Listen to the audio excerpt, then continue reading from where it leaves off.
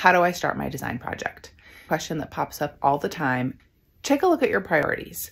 All projects are a balance of 3 priorities: time, cost, and quality.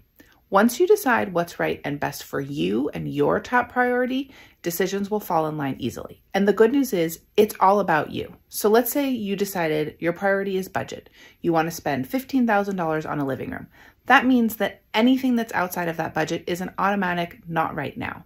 Decisions will fall in line easily this way. Or maybe you prioritize time. You want to finish a nursery in time for your new baby. So you might splurge a little bit on shipping to get some piece that you absolutely love in time for the baby.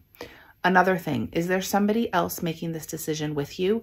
Be sure to include them on, at least keep them in the loop on some of the decisions. It will be better in the long run. And I will leave you with this. Try to focus on that beautiful end result, not the mess that goes on as you're working on a design project. Sometimes you do need a little bit of a storm to make that beautiful rainbow. So which room are you going to start with?